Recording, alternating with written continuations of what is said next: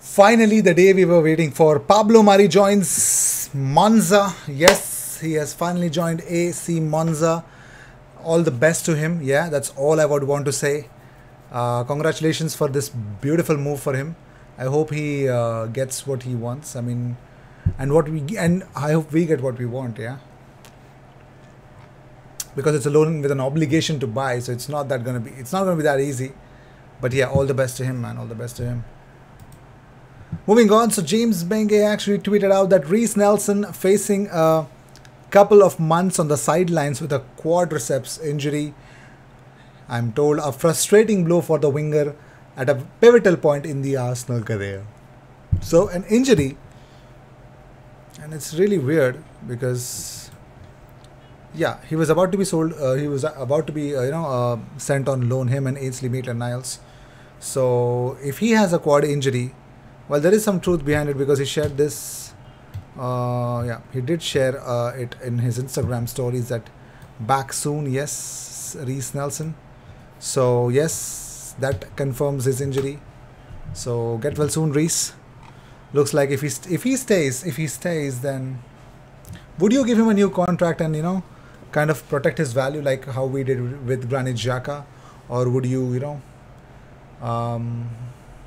he could not be sold right now, so would you keep him or would you give him a new contract? Let me know in the comments what you guys feel about this one, because yeah, this is actually a very good thing, like giving him a new contract would actually make a lot of sense. But I would want to know whether do you feel the same as well? Moving on, so Lee Dixon has expressed some concerns about William Saliba. Despite the debut, yes, he has his concerns about him. He says he performed brilliantly well. Saliba, 21 years of age, he's been away and everyone's now saying, where's he been? He's been learning his trade and doing the right thing. Chelsea loan out 50 players a year and nobody says anything. We send one out and it's as if we don't know what we're doing, and we should have had him back earlier. Come back to me in 37 games and we'll give you an assessment on how Saliba has done. As well as he's done and as confident as he's looked on the ball, that could go. I don't know him as a player under pressure at Anfield where he gets nutmegged and gives a couple of goals away. He might go to pieces. You might have to leave him out of the team because he's now a broken footballer and you need to protect him. There's a million questions to be answered, but you can only give an opinion on what you've seen. So William Saliba is the real deal. So you wait and you watch. Things will really fall into place. So you don't have to, yeah.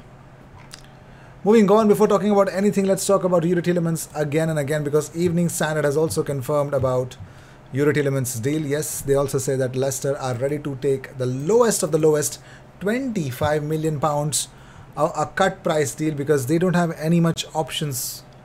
So they would take whatever they get. Moving on, so it looks like Manchester City are wanting our boy Kieran Tierney. Yes, Zinchenko's departure has led to Manchester City looking to get another fullback, another left back, and Tierney could be the player that they're looking at. But here we go. Danny Murphy believes Gabriel Martinelli is the Premier League's young player to look out for this season. He says the first one would be Martinelli at Arsenal. He's had injury problems, people know about his talent, but I think he could be a really good source of goals. Wherever he plays, he always ends up in good positions. He got the goal on Friday, he's got the ability to make goals for himself. If he stays fit, he could be a key player. Yes. He definitely could be a key player, man. Also, he's talking about Cody Gakpo is Fabrizio Romano. He says Manchester United are discussing Gakpo internally. He'd love Premier League move. While talks are still ongoing with Adrian Rabiot's camp, Gakpo is one of the names in the list alongside priority target Antony. No official bid yet. Antony. The price tag would be too high. Too high.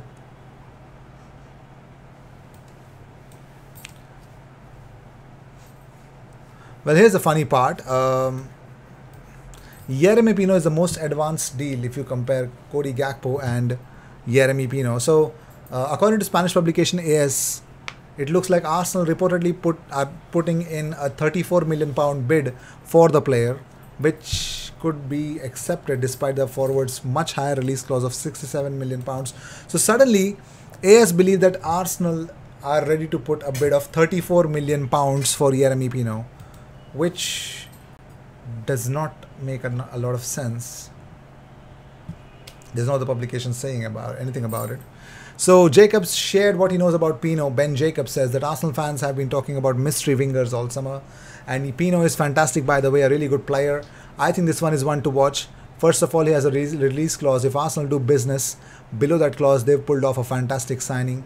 The release clause is over £65 million, and the feeling is that Arsenal's interest is in mid-30s. So it would be a fantastic bit of business and ambitious as well. My God.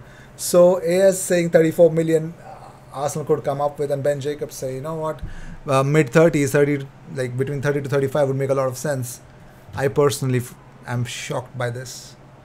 But here's another thing. Bayern's head, Hassan Salim. My God, I always mess up his name, yeah? Salihamidzic. Damn it. Hassan Salihamidzic addressed this matter about Sane. Is he for sale? Is he really leaving Bayern? Hassan says, there's nothing wrong with that. Leroy is an important player for us, so there's nothing to tell about it. I believe in him and there is a lot in him. He has everything, speed, technique, a great shot. He should just get that out. So basically, yes, Bayern are actually waiting for Leroy Sane to explode. Not in the opposite way, but explode in the scene. And if he does, it will be a fantastic thing. Let's see if that happens or not for Bayern. With this, I'd like to end this episode. Thank you so much for tuning in. If you seek daily Arsenal content, the best place to be, consider subscribing. I will see you in the next one. Cheers.